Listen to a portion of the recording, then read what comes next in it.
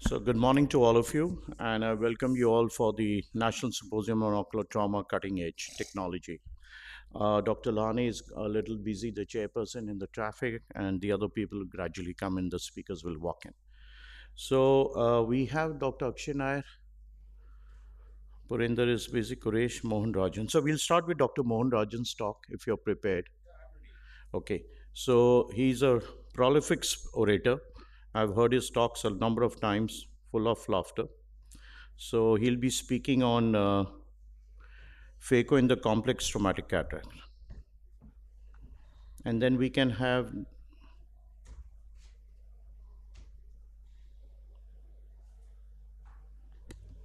Dr. Das is here.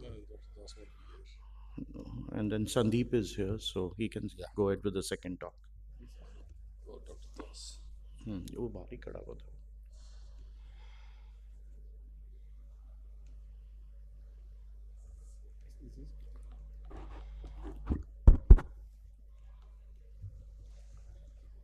Okay. Thank you, Sanjeev, Shakeen, and good morning, ladies and gentlemen. Let me thank the AOS for this wonderful opportunity. I'm going to take you through some challenging traumatic cataract cases. And as you know, traumatic cataract is a totally different ball game because of pre-existing PCR, zonular dialysis, posterior synechia, iododialysis, corneal problems can be there, calcified anterior capsule, nucleus drop, and all these problems can occur. So you need to have a plan A, plan B, plan C, and need to have a good preoperative assessment as well, and need to do a good counseling for these patients. So let us go through this different scenarios. This is a case one. You can see here is a blunt injury, 16-year-old male. It's almost an intumescent cataract. Okay, as I'm doing the phaco, you can see there is a burrow on the posterior capsule. You're able to see the burrow there? Yeah. So it's whether the burrow was there because of the previous PCR or it was made because of this phaco. I'm not sure. Possibility of pre-existing PCR in these patients. So fortunately, the cataract was soft, and I was able to just put viscoat and bring it up, and I was able to remove the nucleus because the nucleus 16-year-old nucleus was not very hard as well. You can see the huge tear in the PC, and this is probably a pre-existing tear, and then immediately go in and do a bimanual vitrectomy, anterior vitrectomy, and put a lens in the sulcus, and the patient did very well and had 6/9 vision. Again, you can see 8-year-old stick injury, and you can see there is a small corneal tear, and you can see there is a tear on the anterior capsule as well. Already a pre-existing Argentina flag sign because of the stick injury. You can see that Argentina flag sign on the anterior capsule. And being a young fellow, it's only a cortical, almost like a cortical aspiration. I did a irrigation aspiration. Every time you come out, when you have a PC tear, you need to inject visco and come out of the eye. And then I converted that one arm of the Argentina flag sign or the capsule into a capsulorhexis, and another arm into a semicircular capsulorhexis as well. And you can see that I was able to put an implant, a single piece implant IOL with the haptics facing perpendicular to the PC tear or the anterior capsular tear. So another patient can see this is a shuttlecock. The shuttlecock injuries are probably the worst as far as the anterior segment is concerned. You can see that I put the CTR right in the beginning of the surgery, and because there is a very gross zonular dialysis, and I went ahead and did the phaco, and the patient did very well. Again, a young girl, 10-year-old with a stone injury, and you can see there's a very, very gross. I used to fix these lenses with sutures, but nowadays what we are doing is we are doing a pars plana lensectomy. It makes life easy for us. and then went ahead with the scleral fixation glued IOL in this particular child. And the child is doing very well. It's about almost uh, 8 or 9 year follow up for this child. The child is doing very well with maintaining vision of 6.6, best corrected, of course. And so we used to fix because it's a very gross subluxation. Sometimes we don't. Very difficult to fix with the difficult to do a capsulorhexis and even fix this. So another patient you say again 25-year-old male, blunt injury, traumatic cataract, pre-existing PCR. You can see as I am trying to aspirate the so-called nucleus and the cortex and the epinucleus, there's a sudden deepening, which means there's a pre-existing PCR which opened up during the surgery, and it's very difficult to manage, especially when you have a denser cataract. Sometimes the nucleus can go inside, and if it's a thing, and again anterior vitrectomy. Always remove the vitreous first, and then remove the cortex, and putting a multi-piece lens in the sulcus and fixing it in the back. We have access to IOL Master 700 now. The advantage of IOL Master, because it's Swepsos OCT, is able to give an idea of the posterior capsule. So you know exactly in traumatic cataract, even a very dense cataracts can penetrate whether the posterior capsule is intact, or even a posterior polar cataract, you can find out whether there's any pre-existing dehiscence. You can plan your surgery accordingly. So again, this patient patient had a, I think, a cracker injury. I'm going ahead with the. You can see the fibrosis of the anterior capsule, which is there, and then going ahead with the regular capsulorhexis. Sometimes it's very difficult to do a capsulorhexis as well. And you can see that I'm doing a bimanual younger patient, a bimanual IA. Bimanual actually is better because you got better control in this, especially when you have a PCR or suspecting a PCR as well. And you can see there is a small PCR. Fortunately for me, it's fibrosed because it is a long term. So it's about almost 6 months after the injury, cracker injury. It's very common in Tamil Nadu because we have the cracker factory, the capital of cracker factory in Sivagasi, and wherein crackers during the Diwali time they have. Again, another patient can see here there is a shuttlecock injury, the iododialysis. And you can see all the problems can occur in shuttlecock injury. There can be subluxation, iododialysis, there can be angle injury, and angle recession, glaucoma, and you can have problem in the cornea as well. So what I'm doing, there's a synechia there. I'm retaining that synechia because I don't want that iris to come forward. So this, I think, is something which you need to improvise when you are doing traumatic cataracts. It's not like the regular cataract. See, I'm retaining that thing, and so that I don't want to get the iris there and retaining the synechia. Then once I remove the cataract, I will remove the synechia or open up the synechia and repair the iododialysis. Before that, I'll just implant the lens and go ahead. So it's something which you need to do because otherwise, if you release the synechia, the whole iris, otherwise you need to put iris hooks there. So synechia itself is holding it. Again, another patient you can see here is a patient with a corneal tear, intermittent cataract. Okay, the intermittent cataract, we were not. The patient was also not very sure what happened actually.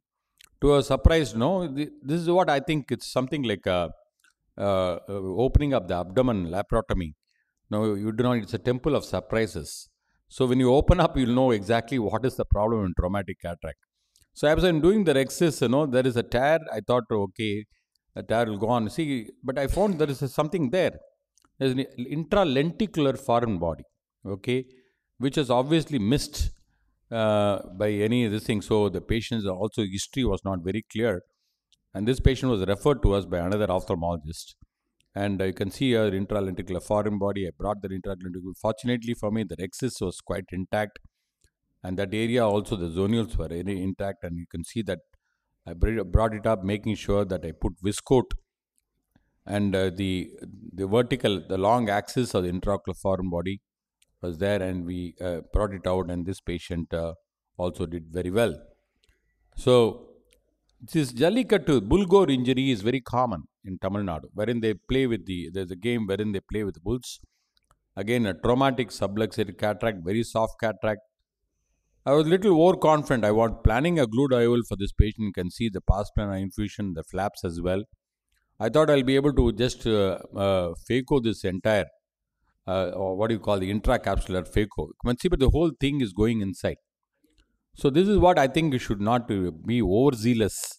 So this is overconfidence, which can actually make your things worse, and the whole thing went inside. So what happened was I did the glued IOL in this case, and then subsequently went pars plana, three port. I put pars plana. I put the glued IOL, and then went in and did the vitrectomy and got again.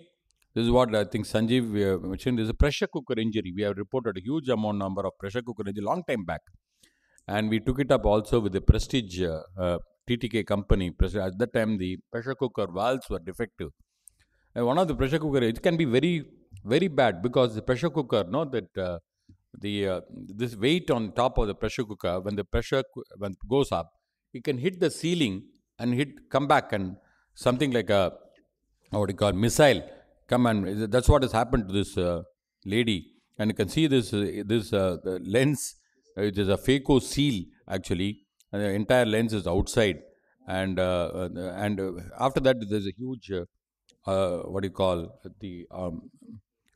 the corneal tear as well, corneoscleral tear, which I repaired. You can see that huge underlying corneoscleral, the scleral tear, which I repaired. You can see the ciliary body through and through.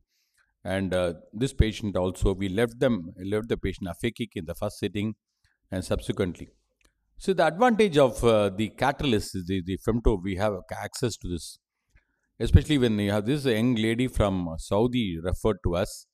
You can see the traumatic cataract. The advantage is that the rhexis is there, the chopping is there, and this lady has traumatic cataract, zonular dialysis. You can see the iododialysis as well.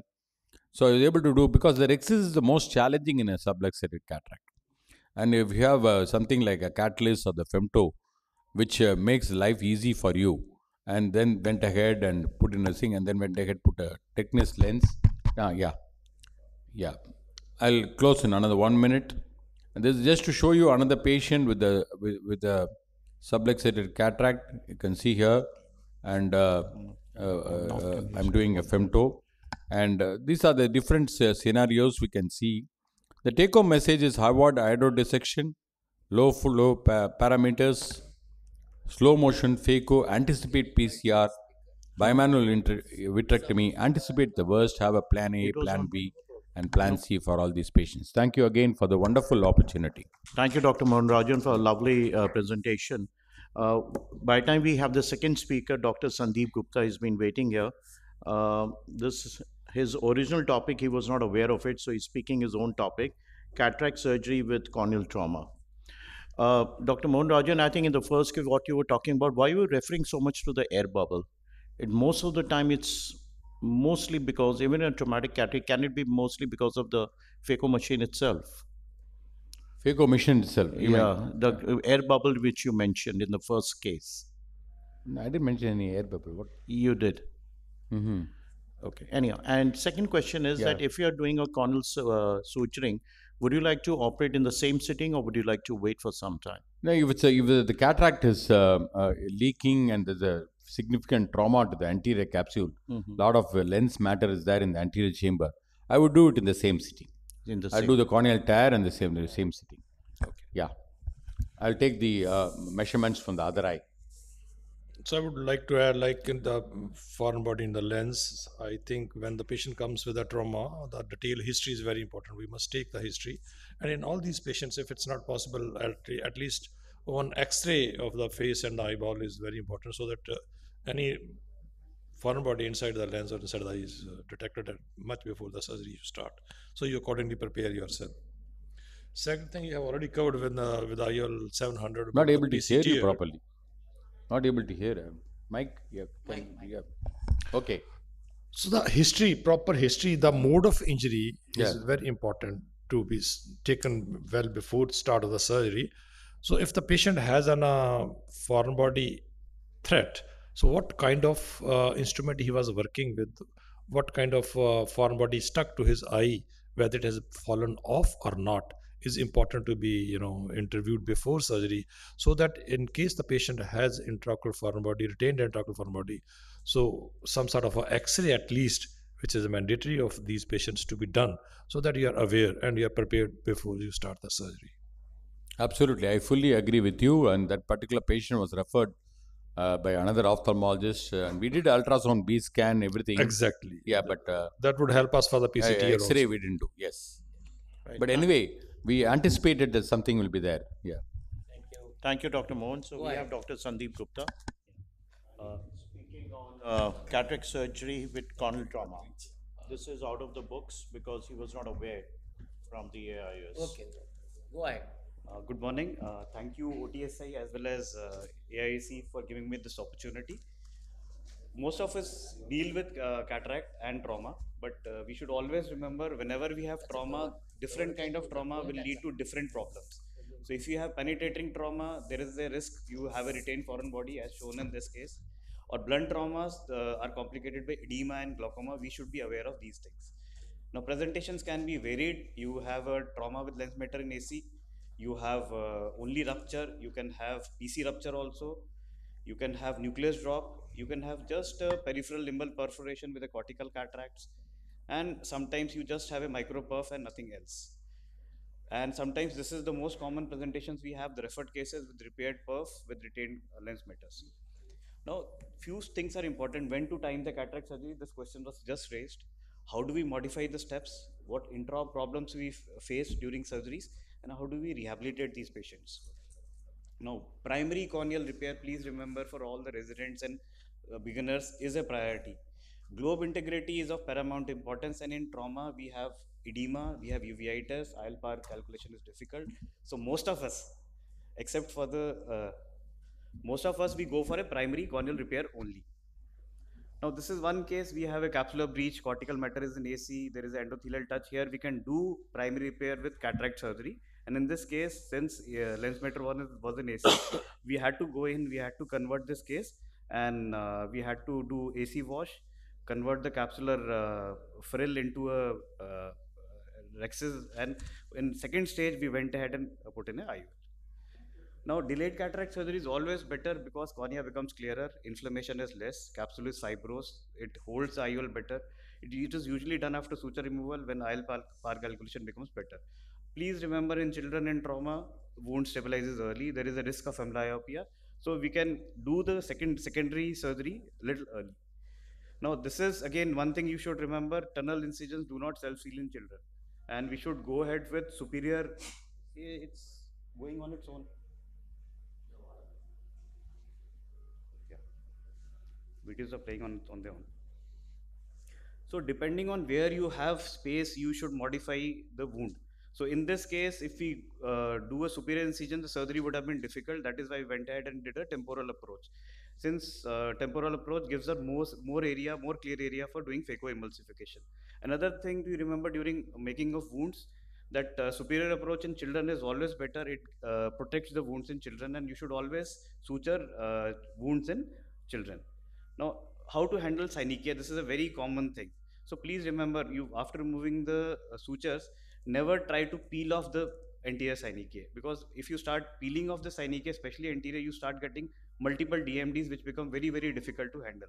So in this case, it is always better to cut the anterior synechia, and after cutting the anterior synechia, then you can remove the posterior synechia, and after that you can always make a opening and put in a IOL if required, in the same sitting or in the second sitting. This is a case where we had probably planned maybe we'll do a PK later on. So after putting in IOL in the second stage, we went ahead and did a PK in this case. VR instruments are very handy. You use bimanual forceps as well as bimanual scissors. They are very helpful in such scenarios. So in this case, as I said, we did a PK in a second sitting. Now, how to do capsulorhexis in cases where you have corneal opacities? Always stain the capsule. Use retroillumination and look for capsular tear and try and make it into a capsular rhexis. Try to have an eccentric rhexis. Use forceps, and if possible, make a larger rhexis. In this case, you try and make a eccentric rhexis in a place where the cornea is clearer, so that you can do a phacoemulsification easily. And in this case, the temporal or the inferior area was little better. We went ahead and did a temporal or a larger rexus. Now, again, if required, you can use hooks in this stage also to finish the surgery. So hooks helped us finish the surgery better in this case, because the iris had become smaller in this case, and just using a single hook, I was able to finish off this surgery. Now, this is again one thing which Dr. Rajan also showed. Now, sometimes we have a situation like this where we are not sure about the zonal integrity. In this case, you can go ahead and make a smaller rexus. The synechia itself will give you support. The capsular support will be very good with the synechia also. So, since it was a soft cataract, a small rexus was very comfortable. We were able to finish off the surgery. And then after putting IUL, the rexus was extended, but the synechia were left in situ, so that they were giving support and no extra device was required in this case. Now, this is again one case where we had a corneal trauma. It was a repaired perf, and there was poor capsular support. However, this was a young patient. And if you see, now the choice was whether we go ahead with the surgery or we wait and do a SFIL. So either way, since it was a young patient, rest of the, you assume the rest of the synechia are very good and support is very good. So always stay in such capsules, and whenever you come to the fibrotic area, use the forceps. So in this case, I'm using ILM peeling forceps to finish off the capsular rexus. Now again, in this case, always do eccentric rexus, because once you put in a CTR, the capsule will be, the whole uh, bag will shift to another side. So if you see, the rexus is eccentric, and I am able to finish off the rexus easily. Now hooks were placed little away, because this here the cornea was compromised. The cornea and the limbal area was very thin. So after I put CTR a little late, after finishing the surgery, I put in the CTR here at this stage, and if you see, once the CTR is put, the whole bag shifts to another side. So a large eccentric rexus helps in such a scenario. And now you can put in the IUL and finish off the surgery very well in this case also. So again, when you do a phaco in such a case, try and make a clear area. Here we were able to peel off the posterior synechia, and using bimanual instruments, use iris hooks to make space. So in this case, again, iris hooks were used to make space, and then surgery, we were able to finish off this difficult looking surgery by just using iris hooks. And the end result was very gratifying in this case also. So IA, bimanual IA always help. It is always better. You have more control and better if the visibility is low. Then when to time the IUL primary versus delayed, it's a very touchy topic. It is better to implant IUL in secondary setting, as it is better, but you have better chances of placing IUL in the bag. You get better IL power calculations. Capsule becomes fibrosed, and there is less post-op uveitis if you do a secondary IUL implantation rather than trying it in the first stage itself with a corneal surgery. So where should you place, if possible, in the bag? In this case, again a very tricky kind of case where we didn't know what to do, whether to go for SFIL. But what we did was we just cleaned the area, and we made space, and we were able to put a IUL in the sulcus in this case also. So in this case, if you see the second SFIL, the secondary IUL was put in the sulcus in this case, and we were able to finish off the surgery very well. So in cases of poor capsular support, you can do SFIL or suture fixated IOL to give rehabilitation to these cases. But remember, most of these patients will have severe AC reactions. You need to have long-term steroid cycloplegics, and the risk of post-op CME is always high. And again, contact lenses in a lot of these scenarios can be explored to rehabilitate these patients. So I'll just go ahead and finish off. When to time the cataract surgery is very important. Primary globe integrity is the most important thing. Pre-op evaluation is very important. You have to modify steps depending on the situation. Suture the wounds and have a meticulous post-op follow-up, especially for children, because they can land up in amblyopia. Thank you so much. Thank you very much, Sandeep. Now I will call upon Dr. Purendra, who is going to speak to us on the do's and don'ts of corneoscleral laceration. Dr. Purendra is from Gwalior, excellent anterior segment surgeon. So, Purendra. Thank you, Professor Lahane sir, and I'm really humbled to be in the part of this national instruction course on ocular trauma. Do's and don'ts of corneal scleral laceration. I have no financial interest. Uh, the surgical goals of any corneal laceration is watertight wound closure, restoration of normal anatomical relationship, restoration of optimal visual function, prevention of possible future complications. So, in a corneal scleral laceration, that could be partial thickness or a full thickness. Partial thickness, we can do it with a pressure patch or bandage contact lens, or if it is large, then we can put few corneal suture. If it is full thickness, then a bandage contact lens, self-sealing, then tissue adhesive, simple laceration, corneal suturing, UVL incarceration, reposition, lens involvement, do lensectomy, vitreous involvement, do vitrectomy, scleral involvement, do scleral suturing, tissue loss, patch graft or PKP, and in case of irreparable full thickness corneal scleral laceration involving macula and optic nerve, enucleation may be in the secondary setting.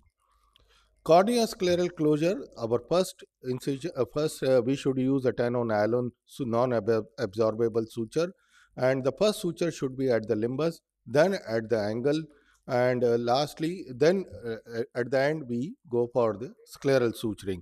Limbus is approximated first.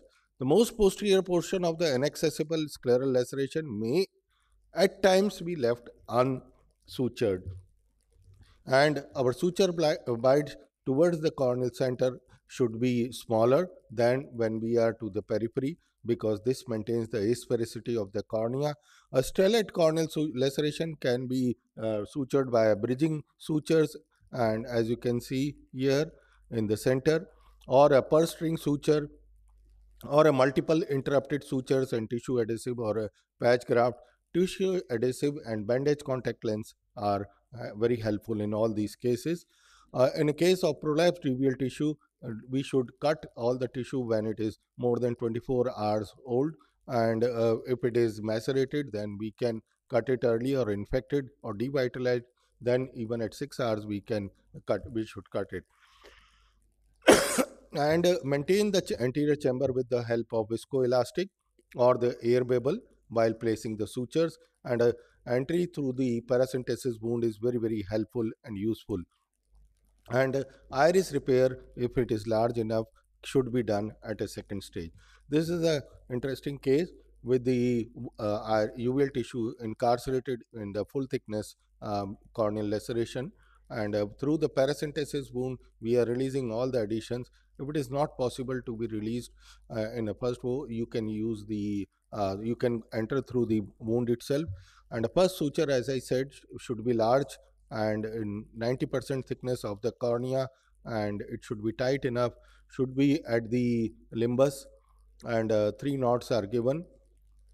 uh, then we should go for the delimited the suture, the wound, and the next suture should be towards the other end of this, and throughout the chamber should be filled with air bubble or viscoelastic. We are doing a non-touch technique. We are not holding the edges of the wound in most of our cases as far as possible, unless in a wide open, wide mouth the wound, large wounds. Then make it half, and then fill the sutures in between. The sutures should be perpendicular to the direction of the wound. They may appear to be irregular, as you can see now, but they are perpendicular to the main line of the wound. And remove the viscoelastic at the end. Mind it, our lens should not be damaged during our entire surgical procedure. This is a corneoscleral wound, and uveal tissue is there in the limbus area, as you can see, and we cannot go through the side port because it's a large wound at this moment. First, we place a large suture, long suture at the limbus after repositing the uveal tissue, and uveal tissue should not be in the bite of our suture, and that should be maintained, and the suture knot should always be buried at the end of the surgery. And this is limbus to limbus, and rather it is extended into the sclera. After the putting the corneal suture, the scleral wound is repaired. This is large uveal corneal tear, limbus parallel, uveal tissue is the fresh case, we can deposit it inside, because the presence of uveal tissue is very very helpful to avoid glare in the post-operative period, and the patient will, the quality of vision is better if the uveal curtain is there. So the same principle, first the two ends, then the angle, and then fill the sutures in between. Now we will place another suture in the angle, and wash the anterior chamber with the BSS at the end, and keep the chamber filled throughout with the air or viscoelastic, because it's a large wound. And this is a corneoscleral tear, large uveal prolapse with the presence of the exudates on the surface. And we are not cutting the uveal tissue, it is the exudative membrane which has been released to decrease the load of the uveitis in the postoperative period. There is a large gaping, and we have to be very, very careful in putting suture. Sometimes, because while tightening, the suture can break, so we can use the vicryl suture, which has got 8 or 90 vicryl suture, and then to because that has a better strength. After the corneal part is sutured, we are now suturing the uveal tissue, scleral area, and scleral area is sutured like a zipper. We go one by one and don't expose expose the tear by cutting the conjunctiva over it in the full length of the scleral tear, because that is going to pull up of the blood, and pulling off the blood, and go one by one like a zipper as we are doing here. And we may our use assistant should be good enough to remove all the blood clot over there. And as we were discussing in the past, when to do cataract surgery, so like in this particular case, this is a non-touch technique of placing the suture. In this particular case, there is a flocculent lens matter and the traumatic cataract is there, and we are doing a Rouse-Hayes technique. And when the central sutures towards the corneal central is smaller, and towards the periphery they are larger, this results in a flattened peripheral cornea. And after that, we do anterior capsulotomy and do the bimanual irrigation aspiration of the loose lens matter, the young case, and the anterior capsule is cut on either side, and so that it doesn't obstruct the visual acuity. And this was a 6 years old child, so we did a primary posterior capsulotomy also, and a 3-piece IOL is suggested in all these cases instead of a single piece IOL. And even if you are placing in the bag, still you should maintain use a 3-piece IOL. This is the ovalization of the posterior capsule, and optic capture is done in the end. So do's in the early stage of when you see a corneoscleral laceration, an open globe injury requires urgent medical attention to prevent further damage to the eye and preserve the vision. Cover the injured eye with a clean and sterile gauze shield to prevent any further damage or infection. Keep the injured person calm and still to prevent further damage to the eye. Give a pain relief medication. Use preservative free antibiotic drops.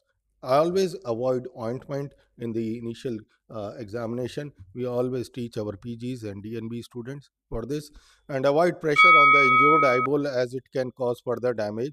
Use lignocaine proparacaine eye drops for the examination of such case. Leave any foreign body that may have caused the injury in place. Remove them in an appropriate sterile setting and with the sterile instruments. An open globe injury requires immediate medical attention, so don't delay seeking treatment, and it should be done by the senior person. The take home message is every case should be independently assessed, but in general, corneal or corneoscleral tear repair to be done early. Remove loose lens matter, foreign body hemorrhage, exudates in the anterior chamber. In case of suspicion of infection, irrigate anterior chamber with antibiotic, give intravitreal injection vancomycin, ceftazidime, or with or without voriconazole. Post-primary tear repair, manage iritis, glaucoma, infection, and the corneal surface. A secondary iron implantation is a good alternative in penetrating trauma, leading to better visual out and surgical results, as has been propagated in various clinical studies. I thank you for your patient hearing. Thank you, Dr. Purinder, for a lovely message. We can have Dr. Kuresh Muscati on the other side. I think just a couple of messages for the younger people. What he mentioned was that when we are suturing the cornea, I think it's very important to suture the limbus first and to maintain the integrity and the anatomy of the cornea. I think we should never forget that. Even if it's a corneoscleral tear, try to put the suture on the limbus first. If not possible, it's giving it, then you get the scleral opposition much better and get the limbus close to each other. And second comment is, yes, he has shown lovely interrupted sutures, but a lot of surgeons, senior people, if it's a straight cut, you can go ahead with the continuous sutures also if you are comfortable with it. Well, it depends, I'm to say. Uh, right. So, right. Yeah. We have Dr. Karesh Moskati, and he'll be speaking on acute chemical injury management protocols. Can we have the next? Oh, okay, fine. Thanks. Uh, few take-home messages on the acute chemical injuries.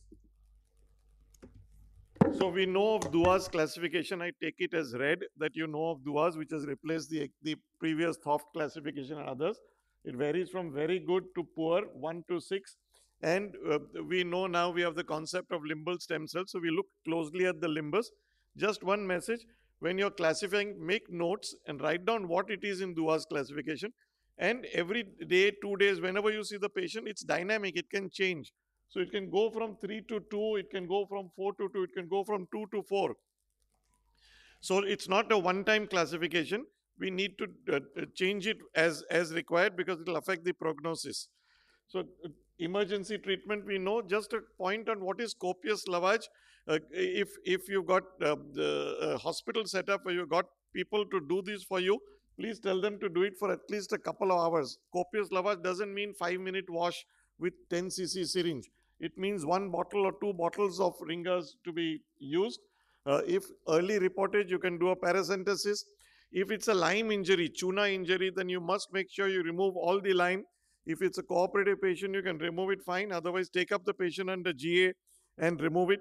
And there's no sense in leaving any necrotic material behind. It's dead material.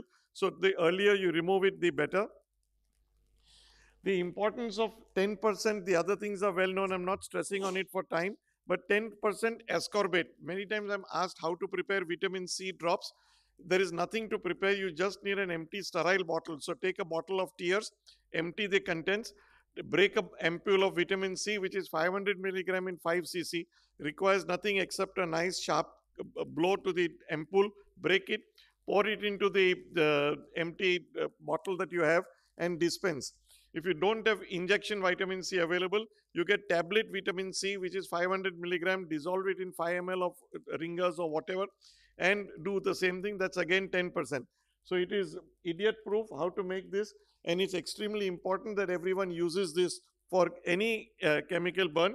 I will also talk a little bit about subconjunctival blood and its importance. So 2 ways in which blood is used.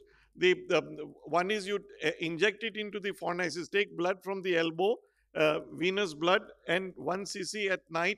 You inject it into the fornices and then put drops of that blood onto the cornea, drop by drop. It will spill over, but at some point a clot will form. Then gently pull the upper lid over the clot so that the clot is kept in place at night. And next morning you can remove the patch and the patient can blink. Again, unnecessary drama is created about steroids. Steroids is a big yes in early chemical burns. There are only very few times when you are suspecting infections that you will not use steroid. Remember, steroid reduces inflammation. It does not do anything to epithelial migration. So if there is an epithelial defect, the epithelium will still grow in presence of steroid. Sheffer saying and Kenyon's landmark paper in the 80s. So it suppresses inflammation, which is very important. So subconjunctival venous blood, formation of blood clot on the cornea, these are important things. Another landmark paper I want to allude to is the paper by the late Dr. M.S. Sridhar and Dr. Rao and Sangwan et al., which is almost 25 years old now, which proved that can and you must use amniotic membrane in the early phases. We are all know that when symblephra occur, you put this, but in the early stages, it reduces the inflammation considerably. It has a huge anti-inflammatory role. It may get absorbed in a week. It may get absorbed in 2 weeks, depending on the amount of inflammation which is there. But it has tamped down the inflammation, which is very necessary. You can even repeat the amniotic membrane. Supportive treatment is standard. Again, I would give oral vitamin C by mouth for these patients. Now, to tell you why I'm stressing so much on vitamin C, it reduces the incidence of ulcers and perforations.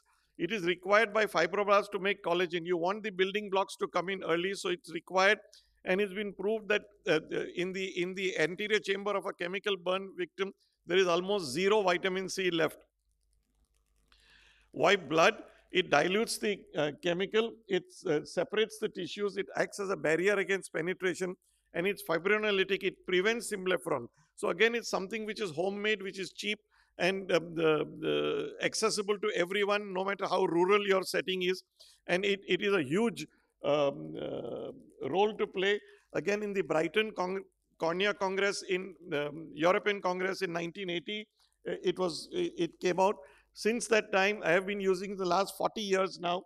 It contains anti-proteases which inhibits collagenase. So collagenase is the bad guy who's trying to break down the newly formed collagen which your vitamin C is helping to form.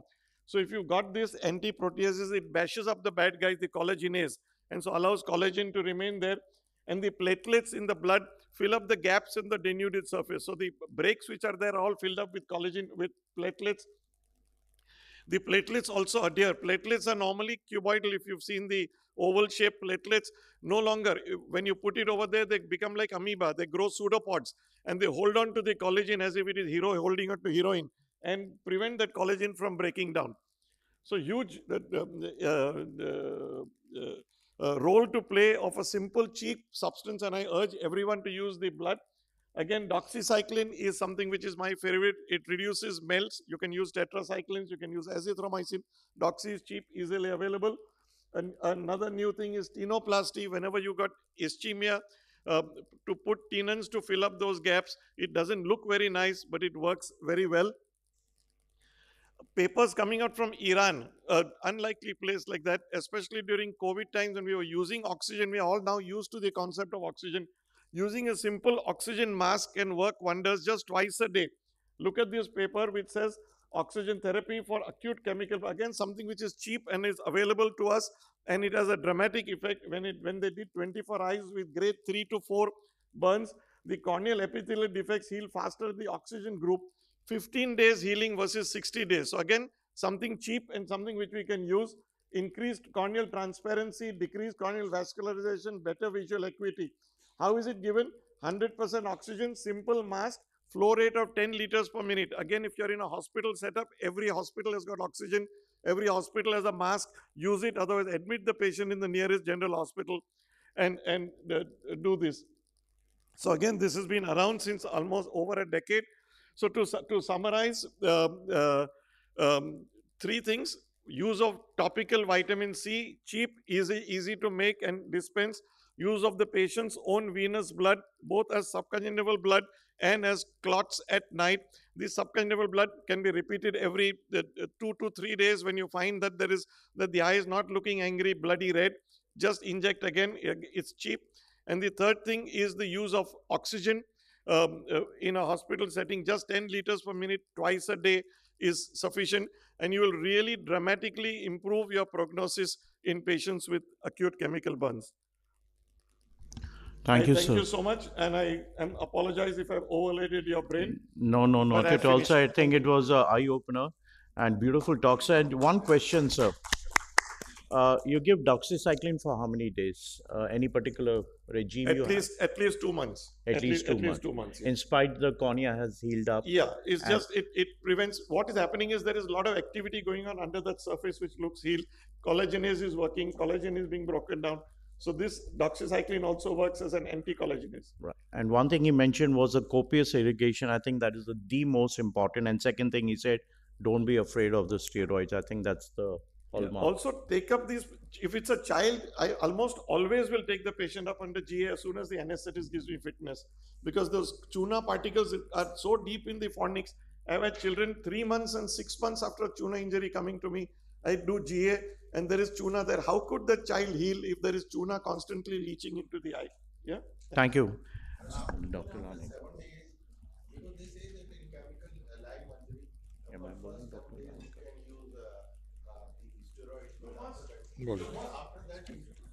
Dr. Lani.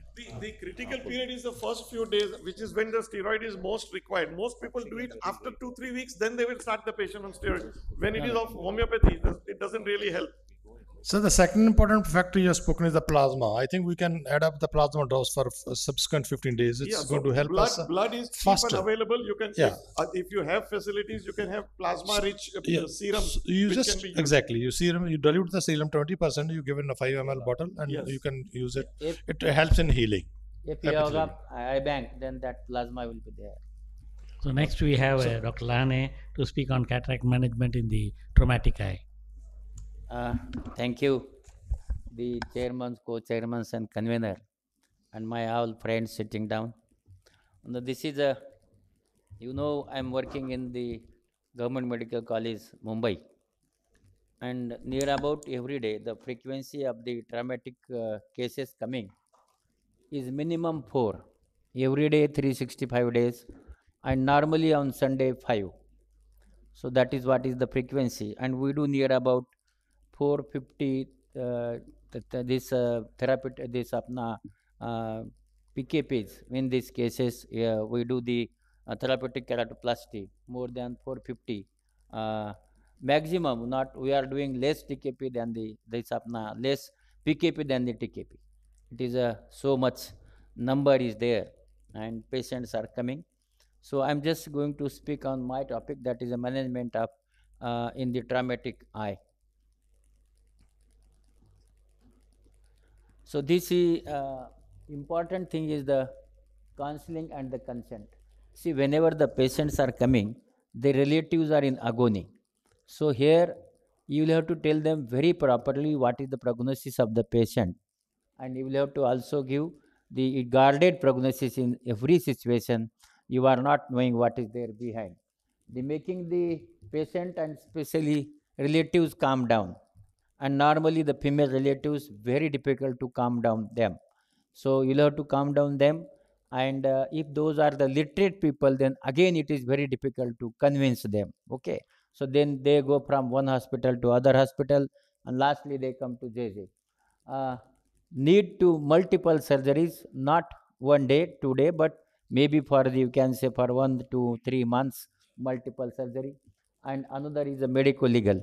See, you will have to go for the APR of each and every traumatic case, so that we are saved in that.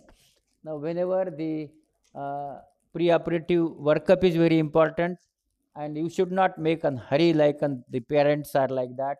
So proper evaluation, the breach in the anterior capsule, depth of the anterior chamber, zonal integrity should be investigated, and then you can see this type of cases of the cataract come to us, and see now every case is different, and when these cases come to you, then you will have to cataract with the scleral tear. Here you can go for the repair first, and once you make, then you remove the incarcerated lens there which is there, and the post sutural remote, and the AC is quiet, then only plan the cataract. You should not plan the cataract at the beginning, so that that will cause the problems. Then the cataract with iododialysis, see iododialysis repair, and then in the same sitting you can go for the grow shop आप आ सकते हो. Then the anterior capsular rupture, maximum cases you will have the capsular rupture, and rexis is challenging. Now those who are having the femto, they can use femto, but the femtos all over India, it is not more than I can say 200 or like that. So, and the ophthalmologists are 25,000. So it is not possible to go with femto, but yes, that definitely helps. soft cataract. All cataracts are normally soft. You should aspirate, and always remember no trifocal lens in these cases, because we are giving trifocal lens for each and every patient. That should not happen. Now this is the case. You can see the after the synechias are formed and everything, the fibrosis is there. Then the patient is taken for the cataract surgery, and you must stain the cataract. You have seen there is a rupture of the anterior capsule. There are synechias all over. So primarily just break all the synechias, and after breaking the synechias, now the rhexis, you can do it only the half part of the rhexis. So because another half part is made by the trauma. So this is the foreship. With that, I am making the rhexis, and in other places you can see there is a membrane also on that. So I am taking that membrane also with me. See here the membrane, and then I'm completing the partial rhexis in the remaining capsule. So this can give you the bag, and once the bag is there, then you can just aspirate the this lens, because it is a soft cataract. So you can aspirate, and you can see there is a PCO also. So once you aspirate it, then you can implant the lens. The lens is implanted in the back. Now you will ask me about the PCO. Are you going to do the PCCC primarily? Always don't do it if the patient is more than 10, 12 years of age. You can go for the YAG later on, because you will have to see the how it heals and the reaction. So wait for that. So cataract with the zonal adhesions, you can see it is a back stabilization, and then you can aspirate. So you have just seen this is the uh, cataract, and the another cataract I will show you. This is a superior zonal adhesions, 4 o'clock hours. Then you can go for the CTR. Then if it is a infrared 3 o'clock hours, you can go to the CTR with IOL implantation. Then the 3 to 6, more than 3 to 6 o'clock, you can go for the modified CTR with single loop. And if it is 6 to 9 o'clock hours, then you can go for modified CTR with double loop with IOL implantation. And if it is more than 9 o'clock hours, then SF IOL or iris fixated IOL, you can do it. So this is the capsular axis I am doing in a case of, you can see this is the, I am not having the femto. So I am doing with the manually the rhexis, and whenever I am doing the rhexis, see here, so it should be a small rhexis. So larger rhexis is not possible, as you have seen so much. And then you go for the CTR, and see here now I am just inserting the CTR in, and after that also, because you have seen it is a more than, you can say, 6 o'clock hours, the subluxation is there. So it is very difficult. This only one ring will not support, and then the IOL implantation you can do inside.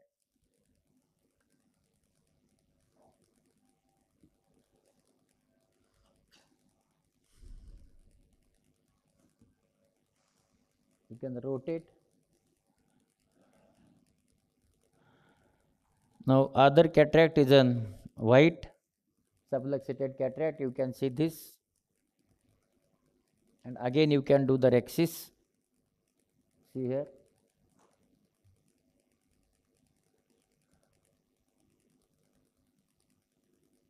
The CTR.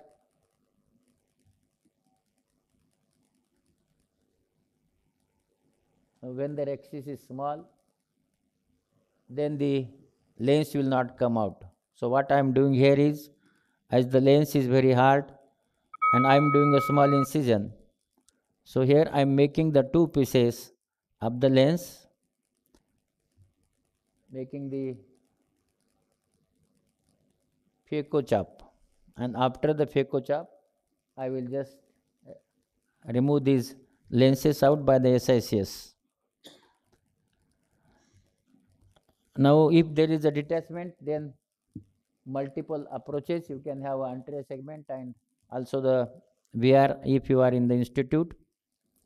And the conclusion is preoperative counseling is the most important part of the preoperative workup. Decision and timing of CTR, CTS installation is crucial. Combined approach and proper utilization of all surgical weapons in your armamentarium is more important. When doubt, better to convert case into the secondary IOL or SF IOL or iris claw. Thank you very much. Thank you, Dr. Lane, for a wonderful presentation. Any questions or comments by the time Prashant is getting ready? Excellent, sir. You covered everything about traumatic cataract and also combined injuries and a multidisciplinary approach.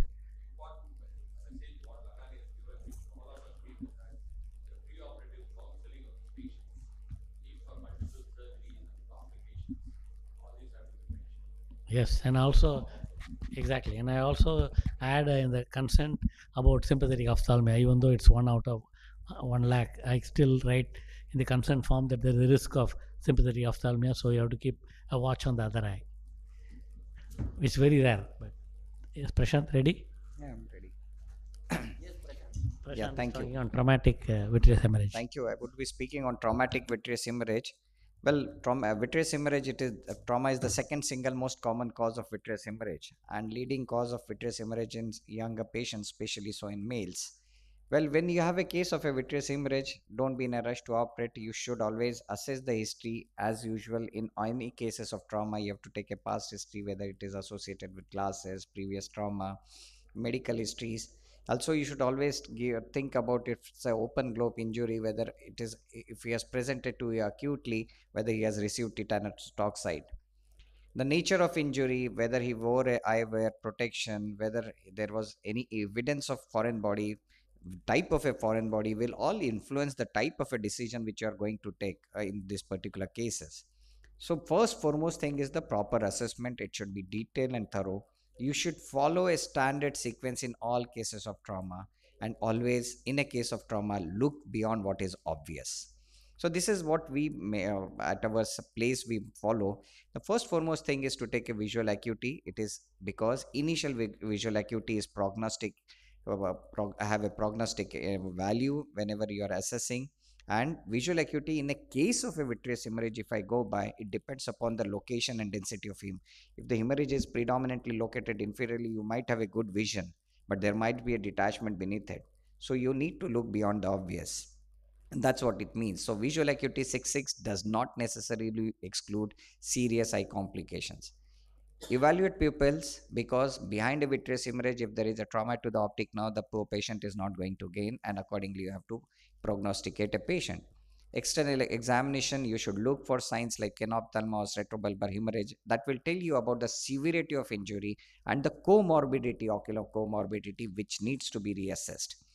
Palpate for crepitus and bony deformity, and whenever you are in doubt, please do explore the patient. Ocular movements, all this will become an integral part of evaluation whenever you are evaluating a case of a trauma. Slit lamp examination should be done because it can give a clue about the type of injury. Many a times you might have an apparent blunt injury. Look carefully. You might see a sealed cornea perforation. You might see a iridodialysis, which will influence the type of a decision which you are going to do. Now, regarding intraocular pressures, we can have a low as well as a high intraocular pressure. Most importantly, remember, high IOP does not exclude possibility of a rupture. So whenever you are seeing a vitreous hemorrhage, these are important thing, because if there is a rupture associated, you need to repair that before you tackle a vitreous hemorrhage. Gonioscopy, yes, that will help you in prognosticating. And most importantly, try to see with the help of an indirect ophthalmoscope what lies beneath the vitreous hemorrhage. And not many a times you might see a dialysis, you might see a subluxated cataract, a white without pressure, some horseshoe tear, sometimes a choroidal tear.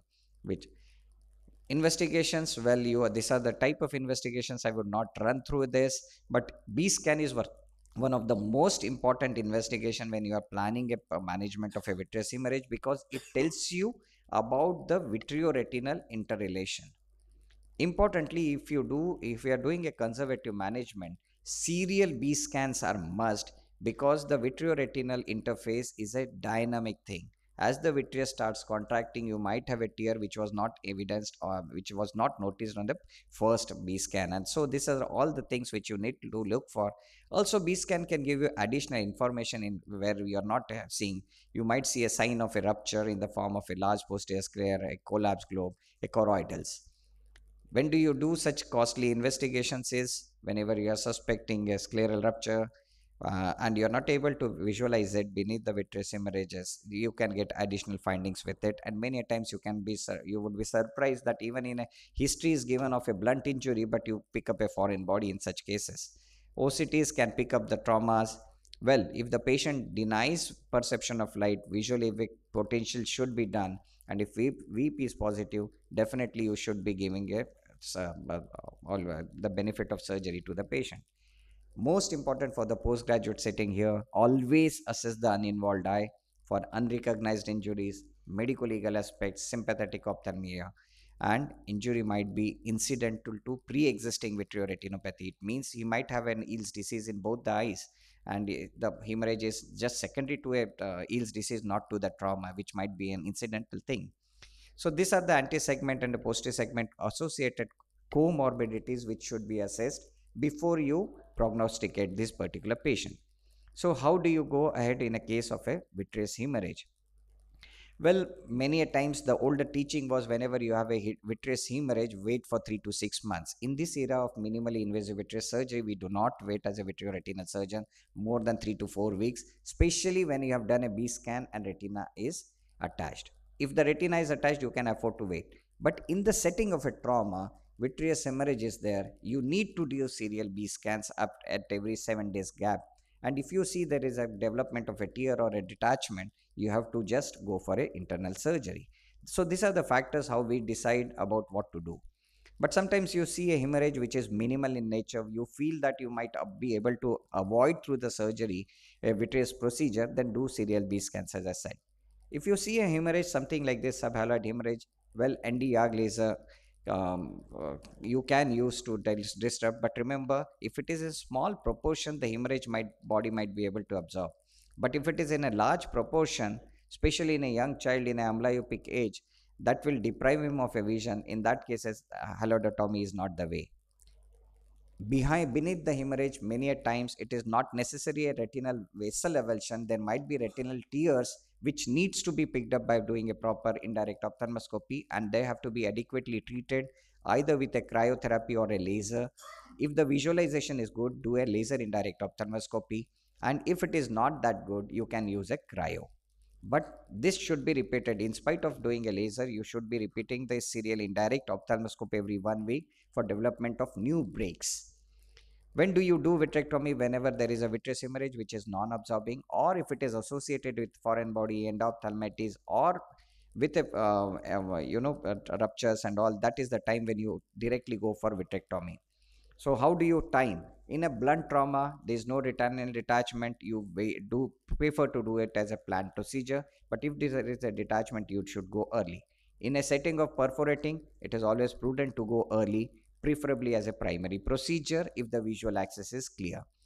These are the advantages of taking the patient early versus late. Usually the second surgery, especially in the context of a perforating injury where you have done a repair, should be done in a golden period of 7 to 10 days. Previously it was said as 10 to 14 days, but that's what my slide shows. But 7 to 10 days, if the visual axis permits, it will be ideal to do as vitreous surgery. So what are the goals of vitrectomy? You clear the media, you relieve the traction, you reattach the retina. If there is a foreign body, you treat all the breaks. These are the prognostic factors which can affect the prognosis. Now let's move on to few of the cases. This is a case of a trauma, blunt trauma, where the corneal wound which was done initially, some corneal phaco surgery has been done, reopens on a blunt trauma. And here, first foremost thing is we are going to do a primary repair of the wound which has opened. And now you can see in this particular case the visual axis is clear. So I'm going to go ahead with the vitreous surgery in the same setting. So after a proper thing, if you get a good watertight wound, you are going to go ahead with the vitreous surgery in the same sitting. And in this particular case, you should have done a B scan, and this is what you see. There is a vitreous hemorrhage. This is a relatively easy case where you do not have much of this. just the hemorrhage which has moved behind, you should do a good indirect ophthalmoscopy, and if there are any breaks or anything, you need to tackle them. Now, this is a case of a trauma with a vitreous hemorrhage, and here is a nail which is lying there in the eyes of a patient for last 48 hours. Do you need to do any investigations for this? I don't think so. You directly need to take this patient for a surgery. The primary concern in this patient should be to first is to remove the nail and do a repair of this particular patient. You trust me, this is 2 inches nail which was impacted into the posterior layer. So as a primary procedure, you do that. You repair the anterior segment with a wound, do vitreous wound toileting of the wound properly, remove the vitreous and the iris tissue which was impacted, explore the lateral extent of the wound, that is most important in this case. So if you see, once I dissect this, I realized there is an extension, though the foreign body was looking only 2 millimeter in width, it had extended, there was a scleral tear which was extending much beyond that. So I repaired that, and as a secondary procedure we do vitrectomy, and then you can see beneath the vitreous hemorrhage there is a second point of impact which was also tackled.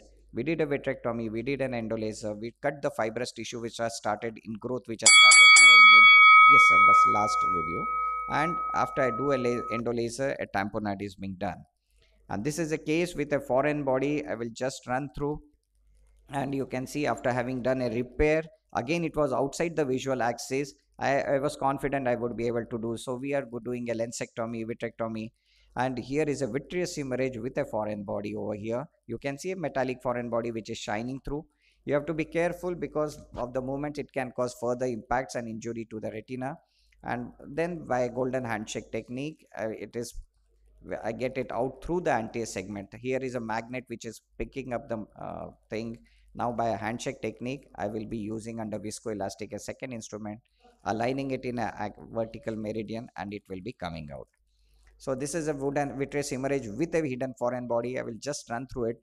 So remember, these are the way how we manage, but just finishing the surgery is not important. Equally important is to rehabilitate the patient, regular eye checks in spite of it, and important is beyond being a doctor, you should also help him in vocational rehabilitation. Thank you, friends, for this patient hearing. Thank you, Prashant, for that extensive coverage of the subject very meticulously. You have covered these aspects, but I would like you to reiterate them. How has your management changed in the, say, last decade or couple of decades for vitreous hemorrhage in a closed globe and vitreous hemorrhage in a open globe injury? Evolution over the last couple of decades. Exactly. Yeah. So if I go by cases which do not have an associated, let's say, foreign body, or cases that do not have a retinal detachment. So if I come by the blunt injury where I am not seeing on a B scan an attached retina, in older days when minimally invasive vitreous surgery was not there, we would wait for about at least 2 to 3 months before touching him for a vitreous surgery. But now our patients, we do not have that big a threshold. We just we wait maximum 2 to 3 weeks, where we get a fair amount of idea how it is going to behave. And if I realize that it is going to, are you ready? Okay. So if I realize that hemorrhage is quite adequate, means more than the capacity of the body to help in spontaneous absorption, I will go, not means wait for vitrectomy. Now regarding in the context of a open globe injury, yes, previously we used to say, as I said in my slide, 10 to 14 days was the second window when we used to go for vitreous surgery. But we were waiting for a PVD to happen. Yeah, we believe that PVD will happen, the wound will have sealed, there will be no less leakage. But now the classic thing is as early as visual access permits. So in this setting now, if I get a wound, if I get a good visual access, I would go as early as 4 to 5 days, and preferably I would like to do vitreous surgery in open globe context as early as 7 to 10 days latest, I should say. Because you're trying to prevent fibrovascular ingrowth. Yeah, fibrovascular. Yeah. Thank you. Thank you. I think that is what we wanted to stress. Thank you. Call upon Dr. Natarajan to speak to us on management of traumatic retinal detachment in open globe injuries. Thank you, Ashok, for this. And a traumatic retinal.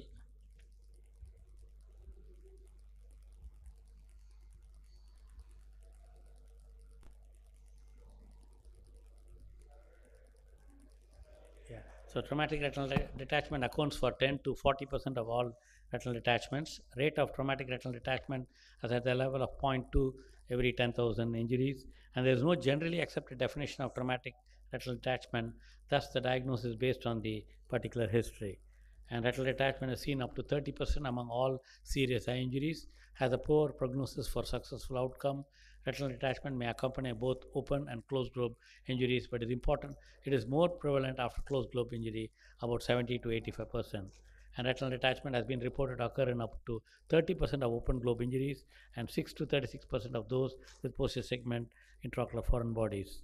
So initial evaluation is very important. A detailed history, mechanism of injury, velocity and size of the object, check visual acuity, note the presence or absence of an afferent pupillary defect, check IOP. All these are very important for medical legal purpose also. And retinal examination the back of the eye with an indirect ophthalmoscope. It provides a highly detailed view of your whole eye, allows the eye doctor to see any retinal holes or tears or detachment. And ultrasound imaging, use this test if bleeding has occurred, which Dr. Prashant mentioned, making it for you not to see the posterior segment. And we also have to do ancillary tests in the eye with no view, with retinal detachment, CT, MRI, electrophysiologic test, depending on what the situation is. So strategic thinking in ocular trauma is important. What is that? It's an individualized approach. Think again and again what's the most suitable line of management for the given patient. And that's why I've written in my textbook, The Surgical Self-Education, what you should know, what you're good at and what you're planning for the next day. And it's like playing a soccer. You plan something and something else, always there's a surprise inside. Surgical repair is indicated as soon as the patient's circumstance allow it. The choice of surgery mainly depends on location of breaks, the amount of proliferative vitreoretinopathy, and the surgeon's preference. And in trauma cases, there's a retinal detachment, there's open globe injury, and a retired intraocular foreign body. We have published this in the Journal of Ophthalmology with Robert Redak, where they have a separate institute for ocular trauma. And my experience with traumatic retinal detachment cases, we have a 45-year-old male with a blurring of vision in 17 days, history of trauma with pulling band while doing exercise at home during this COVID time, and history of diagnosis with bullous retinal detachment with dense subretinal hemorrhage on 21st January, and wound exploration and full thickness scleral repair was done elsewhere on 13th January. And then this is what is the danger which all of us have to know, that the whole thing which when he was pulling it came on the eye, and this is how the preoperative visual acuity was only a perception of light with a PR accurate in all quadrants with the intraocular pressure of 9, and we planned a pars plana vitrectomy, and you will see this is the eye which was already pre-initial surgery was done elsewhere and the patient came.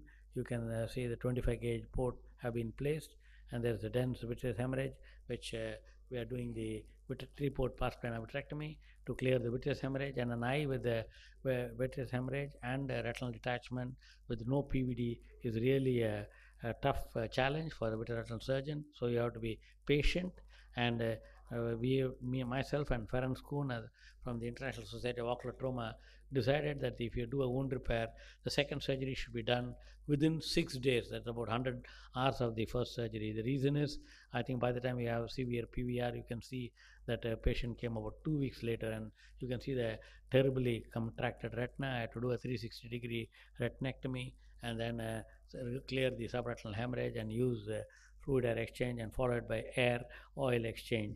And then this looks like a world map because only a small amount of retina is remaining, and I used intravitreal steroid injection at the conclusion for preventing further PVR. And this is a post-operative picture with an attached retina, and you still see some amount of PVR where we have to go back again and do the surgery, either removing the oil or under the oil, and again support with more injection of silicone oil. This is a second case with a 624 vision with a retinal detachment, and you can see I planned scleral buckling procedure, and scleral buckling is a fine art of retinal surgery, even though it's a misnomer.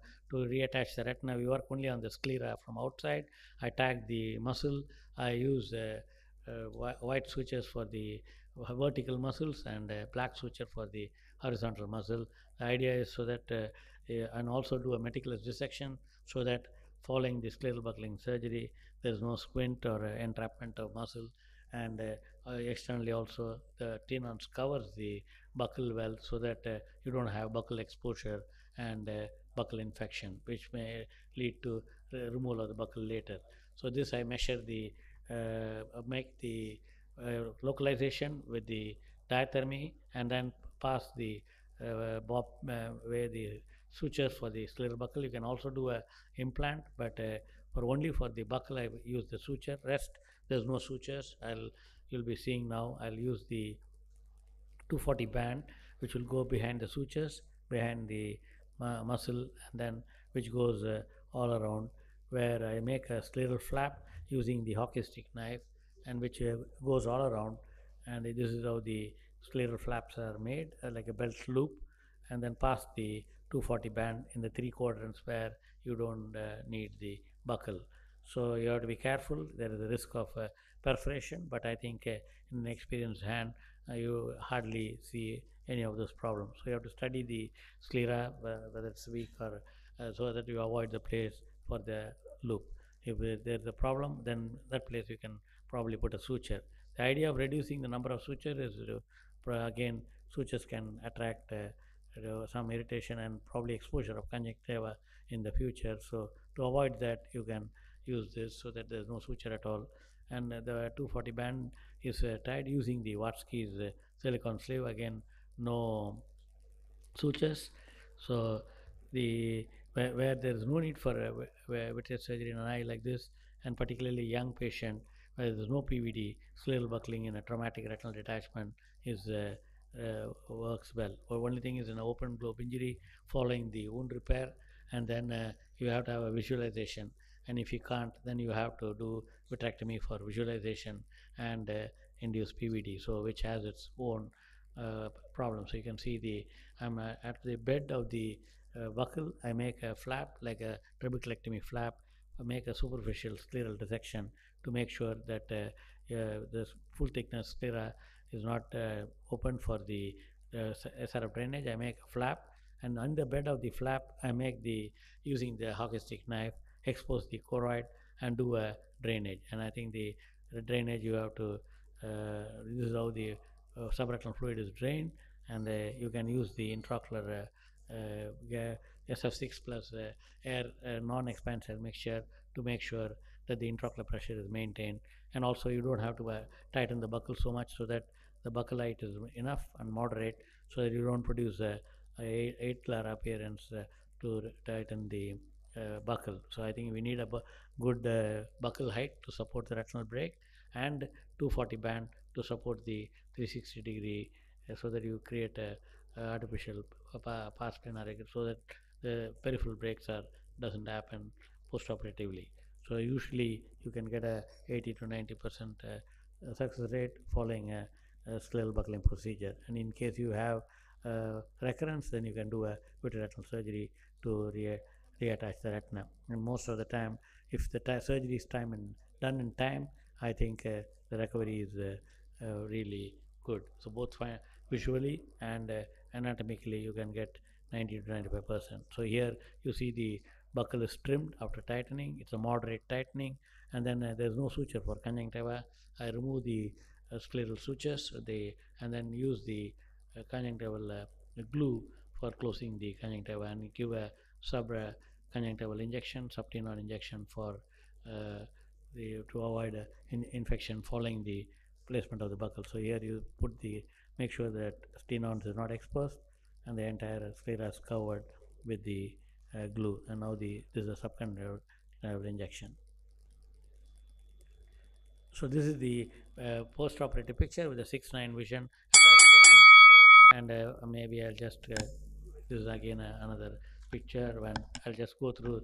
And this is the last case which I want to show, where it's a corneal suture done, and somebody said that it's a totally incarcerated retina with a giant tear, and you see the back of the retina here like a morning glory flower. And I open up the flap now, and then I did a 360-degree retinectomy using the chandelier illumination, using two forceps. I'm separating the folds and then reattaching the retina using the perfluorocarbon liquid. And I do a laser around the periphery, which is like a world map, and then use oil, PFCL, silicon oil exchange to have the retina attached. So even an eye which looks like inoperable, you can do surgery to reattach the retina. So the main thing is never give up. And the only thing is in this trauma, this is the only patient place where there is no PL eye you can operate. Thank you very much. Thank you, Dr. Natarajan, for a lovely talk. Of course, you are a great surgeon, there's no doubt about that, and handling these complications. Now, we come to the last two talks on oculoplasty, and we have Dr. J.K. Das, Controversies in Management of Orbital and Optical Canal Fracture. And we have Dr. Akshay Nair as well.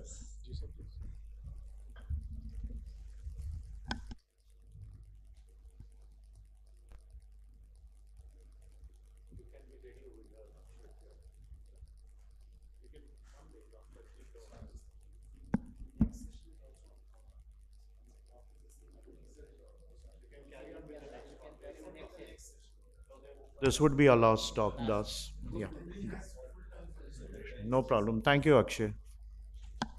Okay, I already make short my of the presentation.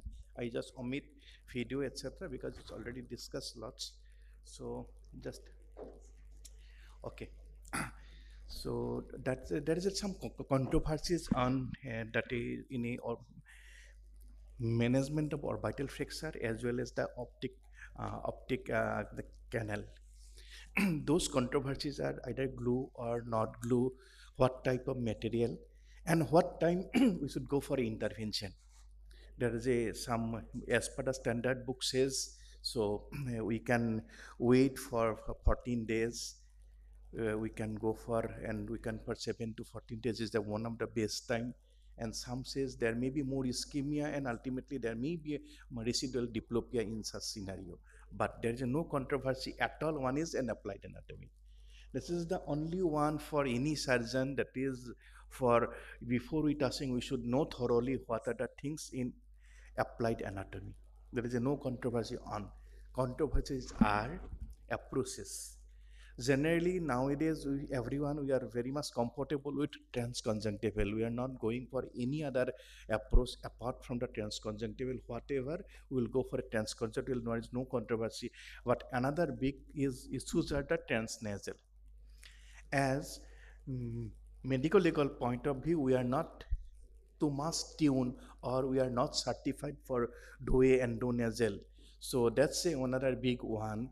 So should I should we prefer transconjunctival or transnasal? Transconjunctival another difficulties with the transconjunctival is there is a more. One is previous trauma, second one is our surgical trauma. We will induce surgical trauma little bit more on the orbit because it's a close one. Over that, in a transnasal, there is advantage that we can approach it like a from outside, like a airstrike of thing. That is the biggest advantage with the transnasal. With the endoscope, we can approach letter what. Visualization is one of the problem. Just like a war in between the ground stuff and the airstrike.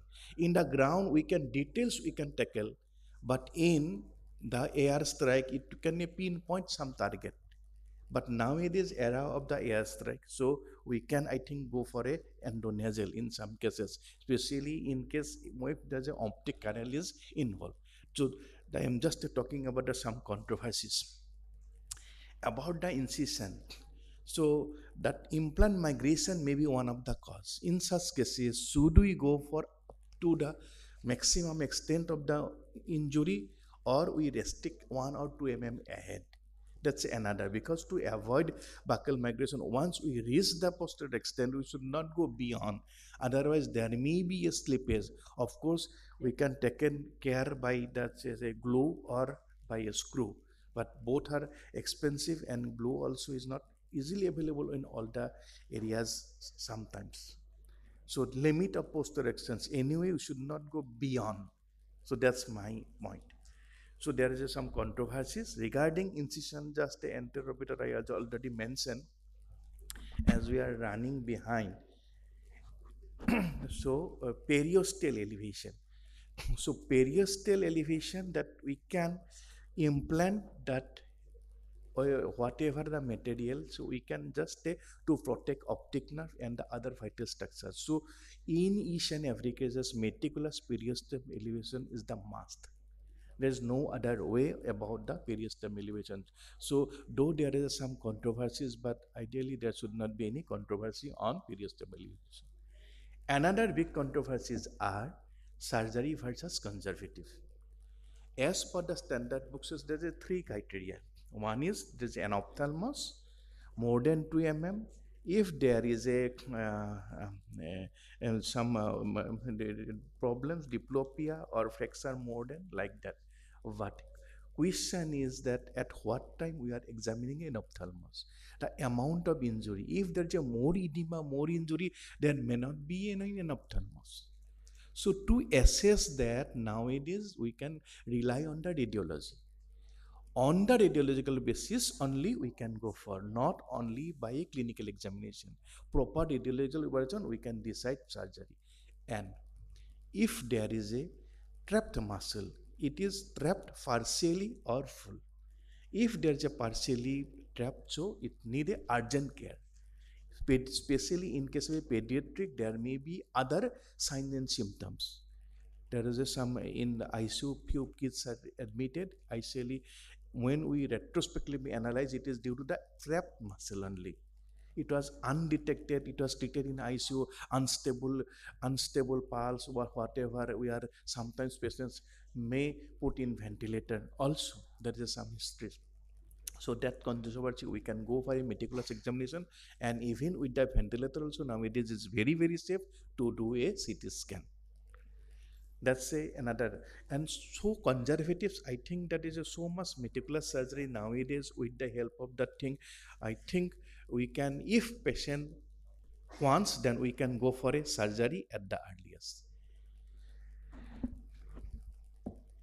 Transconjunctival approach is in our hand, of course, that is in our hand. But as I already mentioned, there is a edema.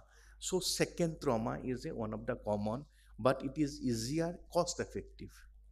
Moment we will start from endonasal, the cost for endoscope is another. Even in some cases, we can go for a light anesthesia, light GA.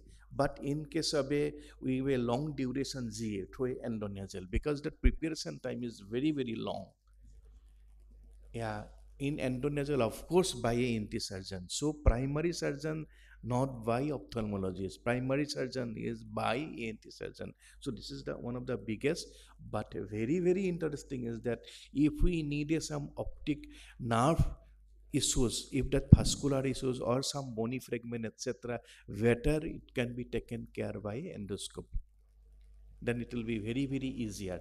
So there should not be any such ego problem with us on that. If we think for a patient's perspective, patient's point of view. Again, another issues are blunt versus forceps. So during that one very crucial step is that moment we remove that the trapped fat or muscle, whatever from the fracture site, few says we can, for safety, for easy, we can use a gentle by a forceps, but I prefer generally by blunt dissector. So it will avoid further vascular damage, and it's really very helpful by two hand technique. So that's is depends on the surgeons. If someone comfortable with the forceps, he or she can go for forceps. Otherwise, by blunt. Those are the blunt. Another big debate: absorbable or non-absorbable implant. Absorbable implants are a little bit costly, are not easily available. This is one of the disadvantages, or very advantageous for pediatric age group. We don't want any further more surgery for removal, etc. If we put, if I put a titanium plate, whatever, that screw cost is very high, and parents will ask what happened with my kids with the plate or that. And another big issues are it will prevent both the bone growth.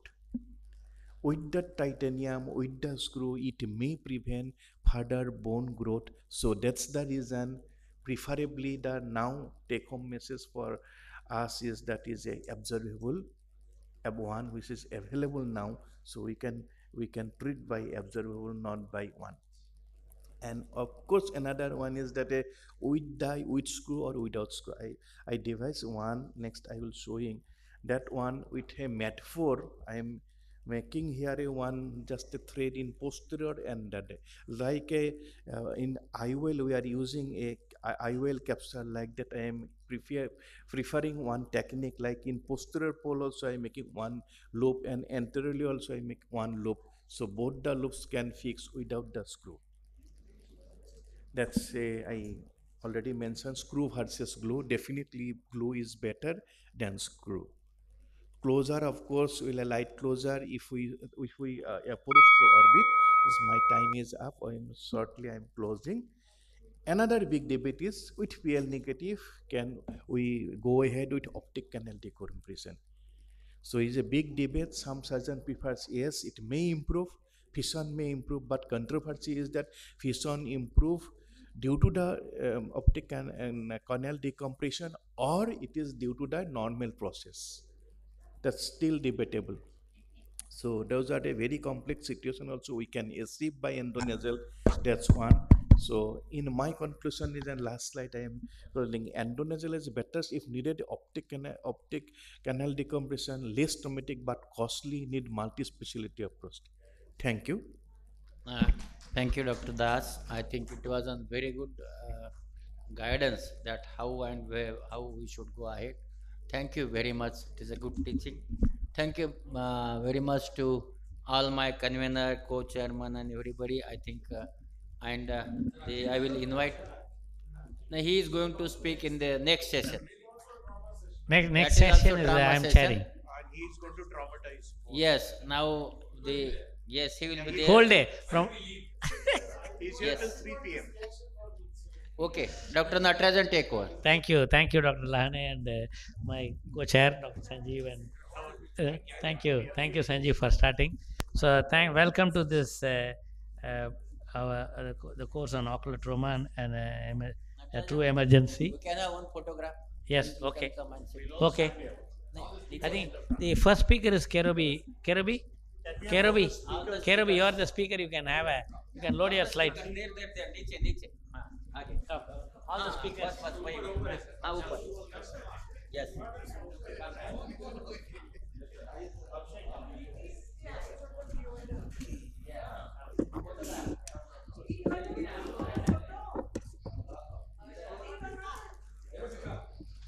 दूसरे hall में नहीं हो रहा था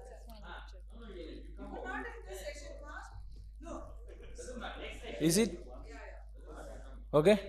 Done?